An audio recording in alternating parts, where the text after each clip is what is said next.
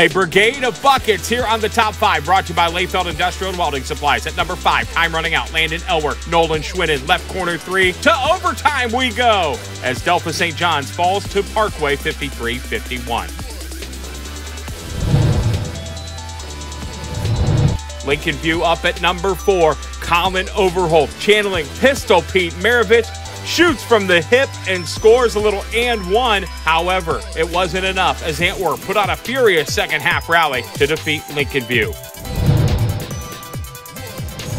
Let's go to number 3. It's Tuesday Night Delight at Ray Yetzler Gymnasium. Out of Bills, Josh Turbin, top of the key. Will Miller, smooth as silk, as the Big Green get the overtime win with a little bit of onions, if you will.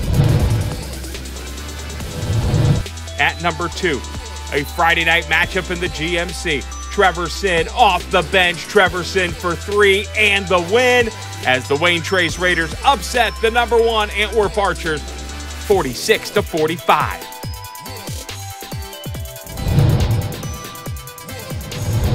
And at number 1, we take you to Parkway. Without a doubt, our easiest number 1 ever. Senior night for Brady McKee and Brayton Luganville, both getting the start for the Parkway Panthers and both getting in on the action right away. Take a listen to it.